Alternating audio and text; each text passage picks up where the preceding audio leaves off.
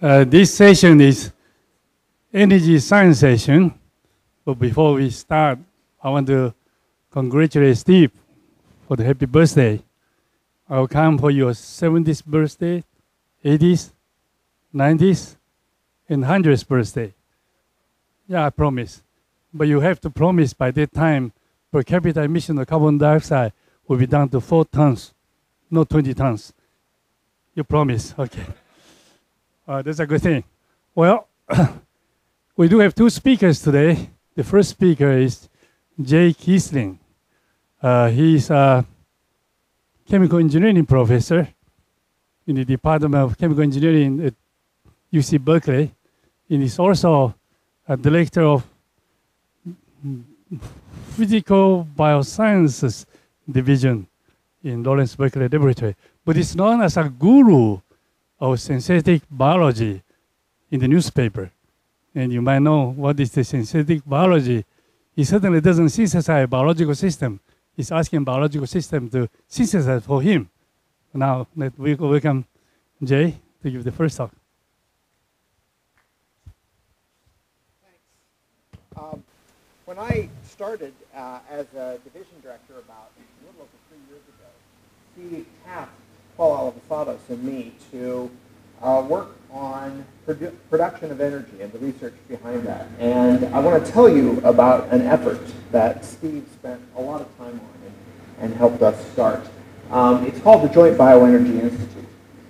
And before I describe what we're doing in the Institute, I thought I'd describe a little bit about the process that we use to get bioenergy today, and particularly transportation fuels. This is the route from sunlight to ethanol, and we go through corn in the U.S. Corn, of course, is treated. You remove the corn kernels and the shell around that, you get starch, and then enzymes, amylases, produce sugar, and then microbes, of course, yeast, ferment that into transportation fuels. In this case, ethanol. Now, there is a proposal, and there are a few plants under construction right now to take cellulosic biomass and turn it into ethanol. And the route is very similar to using corn. You go through a pretreatment process that treats the cell walls. You get cellulose out of that. Then you have to break down those cell walls and produce a sugar. And then, of course, microbes like yeast produce ethanol from that. Now, the reason that the U.S. and many other countries want to start to use cellulosic biomass is because we have a lot of it. There was an assessment around 2005 by the Department of Energy and the USDA that basically came to the conclusion that we have over 1 billion tons of biomass annually that's available to turn into transportation fuels. And this biomass is in the form of crops, things like corn stover, wheat straw, and then there's forest waste as well as various urban waste, manure, etc. So in all, about 1.3 billion tons of biomass. Now, if we compare that to U.S. oil production and consumption, the U.S. consumed in 2007 about 7.6 billion barrels of oil. Roughly 2/3 of that came from oil imports, and these numbers aren't going to exactly add up, and I can describe that later why. And domestic production was roughly 1/3 of that. Now, if you just took that 1.3 billion tons of biomass and burned it, the energy in that would be a little bit less than U.S. oil imports in 2007. If we use a technology that we don't currently have available, but that we think we'll have available fairly shortly, we could turn that 1.3 billion tons of biomass into transportation fuels just a little less than what we import in oil, or we produce domestically in oil. So there is great potential here. In fact, we could eliminate the importation of oil if we could convert all of this biomass into transportation fuels. Now, a little bit more about that biomass. This is a plant cell wall. When the plant is growing, the plant cells would actually live in these crevices right here, and they produce this cell wall that's left over when the plants die. This cell wall is incredibly complicated. And this is just a diagram. We really don't know how the cell wall looks, but this is an artist's rendition of what the cell wall might look like. And if we look in detail at that cell wall, It has cellulose running through it. It has lignin that coats the cellulose, and there's hemicellulose that cross-links the strands of cellulose and lignin surrounding them. And then that hemicellulose is decorated, and that's shown right here. So here's a more detailed diagram. Cellulose running down the center. These cellulose fibrils are very tough. They're hydrogen bonded together. The hemicellulose, again, is the cross-linking, and the lignin is aromatic monomers that have been polymerized into this polymer network that coats the cellulose and protects it. And then this cellulose, of course, is made of sugar.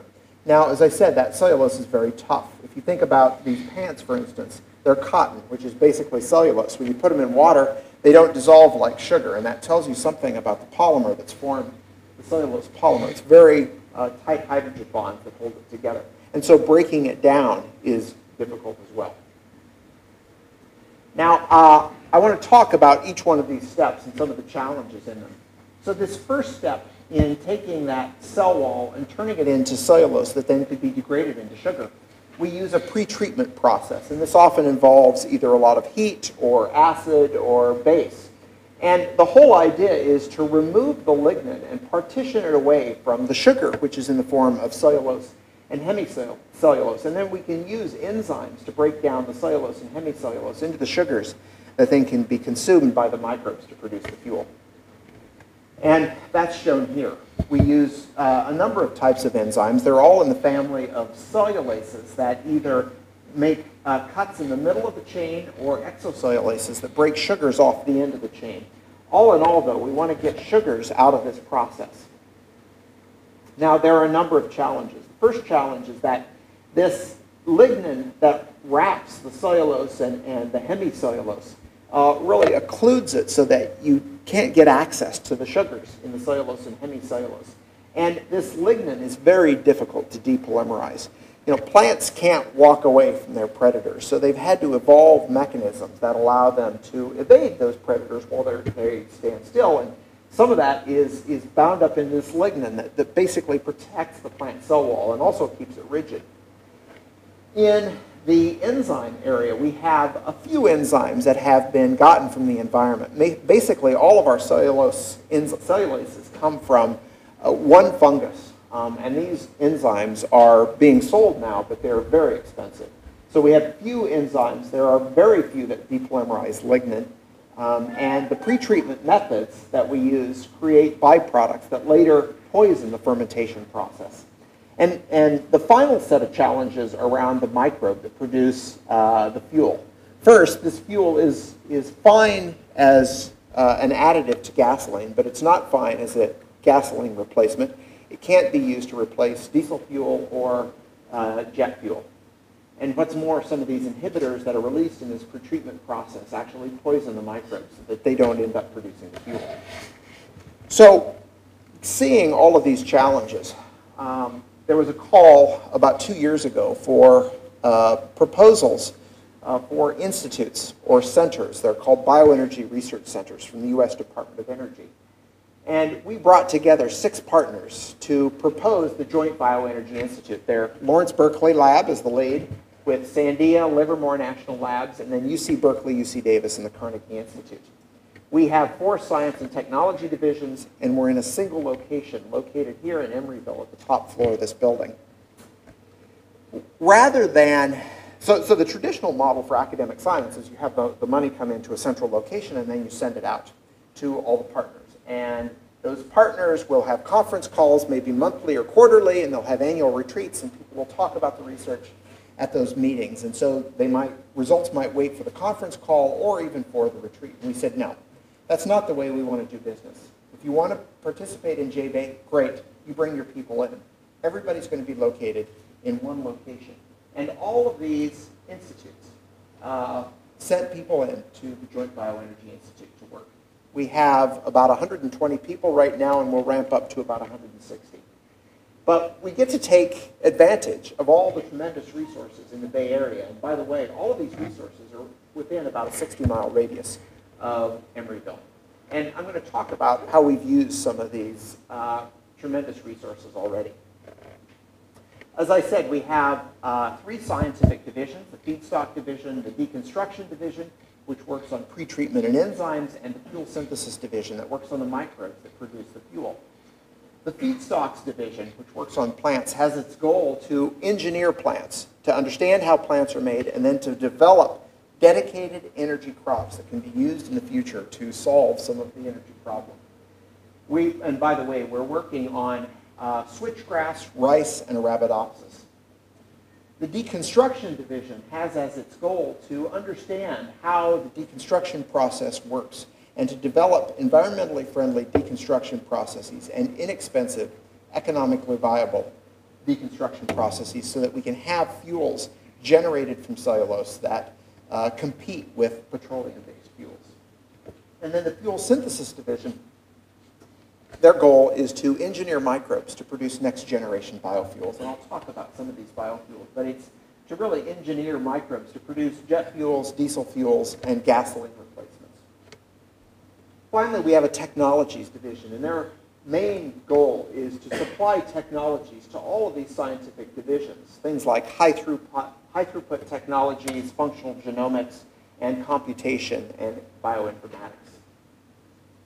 And as I said, they're developing a number of high throughput resources. Now let's just talk about solving some of these challenges. Even though we have these three scientific divisions and a technology division, that's not the way we're organizing and solving these challenges. Rather, we're approaching all of these challenges from many of the different divisions. And I'm going to tell you about, in a few of these challenges, how each of the divisions is contributing to solving this problem. The first challenge is this occlusion of the cellulose by the lignin that wraps it up. And as I mentioned to you earlier, we don't have a way to get rid of this lignin. And if we could, then it would free all the sugar that's bound up in this cellulose. So one of the things that we do in the pretreatment process is we subject these plant cell walls to a severe treatment that separates, hopefully, the lignin from the cellulose, but it isn't complete. So one of the things we'd really like to do is, can we engineer the plant cell wall to make this lignin more degradable or even remove a lot of it altogether? But we have to avoid this phenomenon where the plants droop and don't grow. So how do you do that? Well, we can use evolution to solve part of this problem. So we can bombard seeds with fast neutrons and mutagenize the DNA, and then we grow up those seeds. But some of those plants are going to grow, some of them aren't going to grow, and some of them are going to have altered cell wall composition. So we have to go through a number of processes to really screen these plants to see if they have altered cell walls. But then we want to know what genetic change has actually occurred during this mutagenesis process.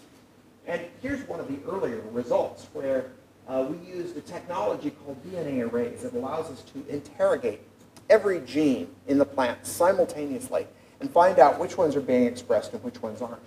And so this line basically tells us that all these genes are present, but you see this dip down here, this line down, and this tells us that there's been a deletion in the chromosome, in one particular chromosome, and this deletion is responsible for a change in the cell wall. We can now clone out these genes, find out what they're responsible for, and transplant them into an energy crop. Now, this is a structure of that lignin that's found in the cell wall. And as I said, it's highly polymerized, and the bonds in this are very strong and aren't easily broken. Now, this is the process by which lignin is made. It's a free radical polymerization. Basically, any bond that's in the right location will be polymerized to form this very networked structure that we call lignin. Now, lignin has in it some of the most stable bonds. What we'd really like to have are some of these bonds out here, amide and ester bonds, that would allow us to more easily cleave the lignin in the cell wall. So we'd like to incorporate some of these into that lignin. Now, one of the pathways that we're examining and trying to transplant into some of our transgenic plants is this metabolic pathway, and it produces rosmarinic acid. Rosmarinic acid has an ester bond in it, which might be easily cleaved either by an enzyme or by a treatment, a chemical treatment. Now, this is what the lignin might look like once we get that rosmarinic acid into the cell wall. And as I said, it's going to have this cleavable linkage in the middle of that lignin, which means that we can either use an enzyme or acid to break that bond and then separate the lignin away. And then with these smaller pieces of lignin, the lignin should just melt away and release all the cellulose that has the sugars in it. Now, not only is our plant division working on some of these important problems, the deconstruction division at the same time is working on treatment processes that will be more environmentally friendly and will leave a cleaner source of cellulose and hemicellulose to be degraded. And the process they're using are called ionic liquids. These are really molten salts. So if you imagine table salt that could flow was a liquid at room temperature, that's essentially what they're using. They can add these ionic liquids to a cell wall, and this is a diagram of a cell wall. This is actually switchgrass, which is one of the energy crops that USDA and the Department of Energy are proposing for the Midwest. Before treatment, you can see this highly structured cell wall. After just a few minutes in ionic liquids, the cell walls start to swell, and after about 3 hours of treatment, you see no structure left in the cell wall. You add some water, the lignin separates from the cellulose, and you get almost pure cellulose and hemicellulose strands remaining that then can be degraded. Now, another approach might be to try to find enzymes from the environment that would cleave some of these linkages that are hard to cleave. And the reason that we think there are enzymes out there, and actually we know that there are some enzymes out there, is that when you walk through the forest, you're not knee-deep in trees, right? Those trees, as they fall down, are degraded by microbes in the environment. So there must be enzymes that cleave these linkages. But how are you going to find those enzymes? Well, one approach we're taking is to go to the forest floor, pull out the bacterial communities in those forest floors, and then interrogate them for the right enzymes. And the way you interrogate them is you put on a substrate, a very stiff surface, all the linkages that are found in lignin, and then you interrogate that substrate with enzymes that have been produced in high throughput at J-Bay, and you find the enzymes that do the appropriate cleavage, and then you go and reproduce those in the laboratory. Now, another challenge that we're approaching is the inhibitors that are found on the hemicellulose. So this hemicellulose isn't just straight sugar. It's actually been decorated by the plant to make it more resistant to microbes that might want to chew it up. But it has, in making it more resistant, the plants have also put these inhibitors on that get released into the fermentation and poison the microbes that produce ethanol. So one thing that we're doing is actually cloning out the enzymes that are responsible for producing these inhibitors and the hemicellulose and expressing them in transgenic plants to try to understand their function, and then we'd be able to manipulate those in a dedicated energy crop. We are also looking, as I said, into ionic liquids that would give us a gentler pretreatment method that wouldn't release these inhibitors from the cellulose and hemicellulose during this process. And finally, the fuel synthesis division and the technologies division is examining the effect of the inhibitors on the fermentation process and engineering pumps that would prevent these inhibitors from going into the microbes that are producing the fuel, and therefore they'd be resistant to those those synthesis inhibitors. And these pumps, by the way, are the same pumps that cause antibiotic resistance. For instance, the multi-drug resistant microbes that arise in hospitals, it's due to these pumps. So we can retask these pumps now and get them to pump inhibitors out of the cell, or later on I'll even tell you about pumping fuels out of the cell. Now, as I said, we have very few cellulases to degrade this cellulose into sugars, and we need many more of these. And one thing we're doing is, first, in the feedstocks division, trying to come up with a better cellulose that will be more readily degraded by the cellulases and hemicellulases that we currently have. And again, this is more work on cloning out the enzymes responsible in the plant for making cellulose, so trying to understand how those enzymes work. We're also going to things like microbial communities. In this case, this is a compost pile, and this has been in operation for about 10 years. They take in plant waste and degrade it into cellulose, and then it's turned into fertilizer. Well, we're going in and taking out the microbes from this and purifying enzymes out that are responsible for degrading that plant waste or paper waste. And this is actually a crystal structure, the first enzyme that we've pulled out. J-Bay has only been in operation for 6 months. We've only been in our location for 6 weeks. And we've already got a crystal structure of an enzyme. And this enzyme was actually pulled out of the microbes from that compost, and the structure was gotten up here at the advanced light source. And what's so interesting about this cellulase is it's got a domain on it that looks very much like an antibody domain. And we're trying to understand exactly what that domain is. But we're going to have many more of these crystal structures coming out. And this is one of the advantages of being here at LBL, is that we have access to these facilities. And just when you now take this enzyme and you put it with that purified cellulose, this is the cellulose fibrils. They've been arrayed on a substrate. And after treatment with the enzyme, you can see that there's relatively little cellulose left, and it's all been turned into sugar. Now, finally, I said that we want to produce next generation transportation fuels. And this is the work that's going on in the fuel synthesis division. And one of the challenges we have is that right now we're producing what nature gave us, ethanol.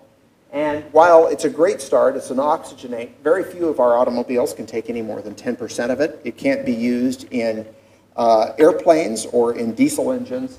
And it can't be transported through our infrastructure, through pipelines, because it corrodes pipelines and even corrodes engines. Ethanol is really much better for drinking than for driving. So our challenge is, can we use synthetic biology to engineer a microbe to produce a next generation transportation fuel, a fuel that looks exactly like the petroleum-based fuels that we put in our automobiles right now? And that's what we're doing in the fuel synthesis division. This is the central metabolic pathways that exist in all microbes, and here are some of the potential fuels that could be produced from those metabolic pathways. They include things like long-chain alkanes, like we have in diesel fuels and jet fuels. They also include some long-chain alcohols. And what's so interesting about these potential fuels is that if they're produced in a fermentation, rather than using distillation to purify them away, they might just float to the top and we just skim them off like oil on water. Now, my lab has spent a lot of time engineering microbes to produce hydrocarbons. In this case, we produced a hydrocarbon that's a great anti-malarial drug, and this is actually currently going into scale-up at a pharmaceutical company. And over the years, we've actually, so to do this, we used genes from many different organisms and crafted them together in a single organism. And over the years, we increased production about 7 orders of magnitude. Now, can we retask this organism that produces this anti-malarial drug to produce fuels? And the answer is yes, we can. We can replace some of the genes that are specific for the anti-malarial drug with those specific for producing a fuel, and get things like long-chain alcohols, branch-chain alkanes, etc. And here are some of the fuels that we're already producing, and these are cetane number. Cetane number is the value it has as a diesel fuel. So this is the prediction, and we actually sent some of these out and had them tested in small quantities. And you can see that the results, well, maybe you can't see, but the results are actually very close to what we predict, which means that we can predict pretty well what's going to be a good diesel. And we can produce a large number of these already using our recombinant microbes, albeit in low quantities. And of course, we're interacting with industry. There's a lot of technology that's going to come out of here, and we plan to license this to any number of companies. And so we have strong interactions with industry. So just in closing, I think what you're going to see in the next few years, and some of this many years off, are dedicated energy crops that are going to be engineered specifically to produce transportation fuels. We're going to see energy efficient, cost efficient, environmentally friendly deconstruction processes for treating that biomass and turning it into sugars. And we're going to see microbes that don't just produce ethanol, but produce fuels that we can actually use in the transportation infrastructure that we currently have. I'd like to thank Steve. He's been a real inspiration for all of us here at LBL. He's really responsible for getting a lot of this energy research going, and ultimately responsible for getting JBay here and making it happen. And so thank you very much. It's been a real pleasure working with you, and happy birthday.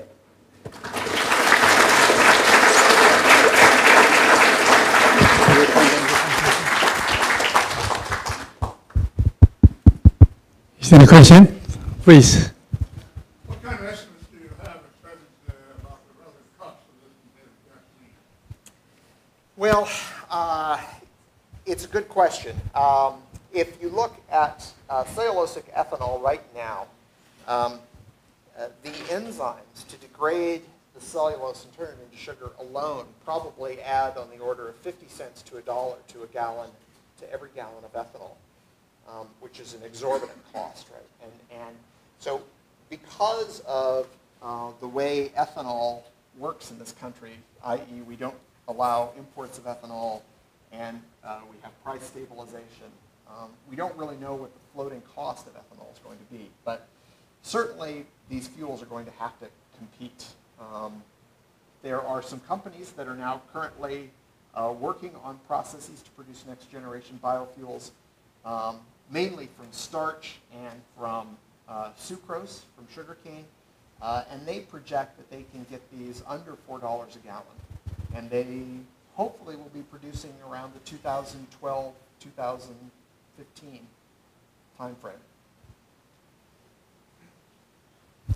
Please. Are you concerned at all about the possibility that by making a plant whose lignin and cellulose are more degradable will just be a feast for the various things that are out there that will keep the crop? Sure. Great question.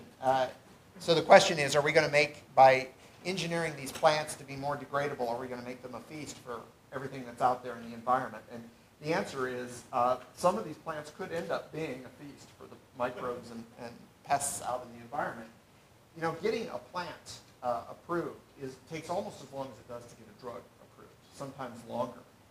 And so plants undergo rigorous testing in environmental testing before they're put out there. And I'm almost certain we'll generate something that's not going to be usable. But I think that through some clever engineering, we'll also engineer things that won't be degradable by organisms that are currently out there, but that we can readily degrade.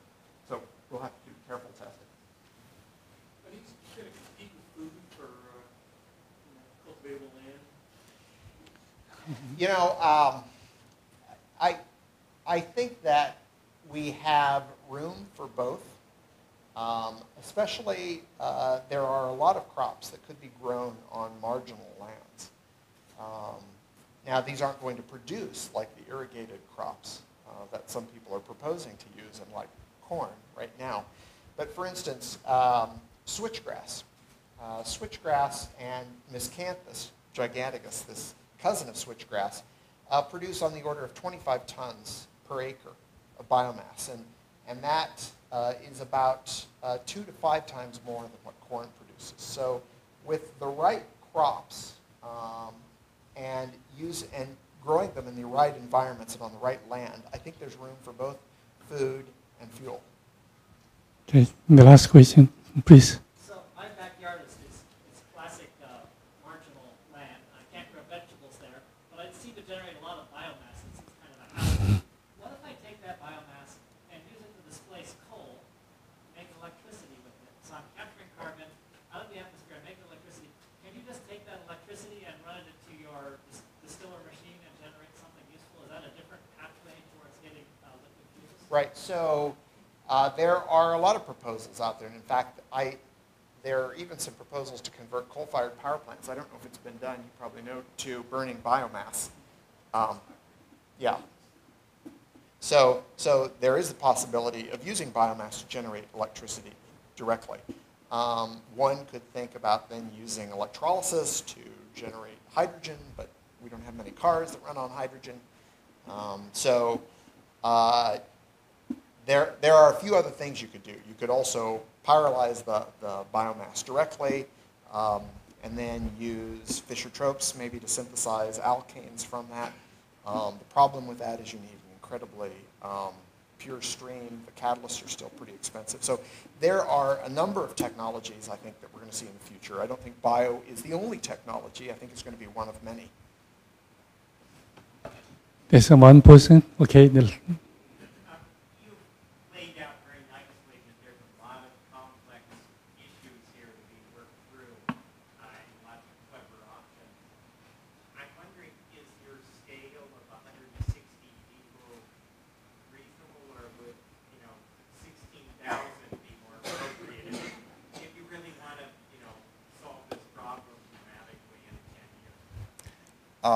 If you have your checkbook with you, we're happy to take donations. But, so one, we invest very little as a country, as a world, in energy research, particularly compared to what we invest in healthcare research, and especially compared to the size of the industries, right? And we clearly need to invest more. What you have to realize is that these investments in these BRCs, these bioenergy research centers, are some of the largest investments the U.S. Department of Energy has made for basic research in devoted to biofuels. So you're right that we could do a lot more if we had a lot more people, to a certain extent, or if there were more of these bioenergy research centers. But compared to what we've had in the past, it's much better. Yes, and I should mention that there is a second institute at Berkeley, the Energy Biosciences Institute, which came in roughly the same time as JBay, and roughly had the same people involved, at least from the start, and is working on many of those same problems. So if you think about Berkeley as a location, we are the biofuels capital of the world, and in large part due to Steve. Well, probably we'll take another question. Please. That's naive, but you mentioned the enzyme, that the expensive step is the enzyme breaking down the cellulose. And the enzyme that you showed has a catalytic antibody site. So now, does it need to be given to the very simple idea of feeding fragments of cellulose-type structure to organisms to see what the immune response will provide in terms of possible antibodies, catalytic antibodies that would then function instead of capitalizing on existing enzymes in the forest and Right. I don't know of anyone who's done that. One of the challenges with cellulose is not the hydrolysis of the sugar bonds. It's actually doing it at the same time that you're pulling it up and trying to break the hydrogen bonds. Those endocellulases have to be pretty strong enzymes. So it's a great thought. Might be worth trying. Schultz-like approach to cellulose. Indeed.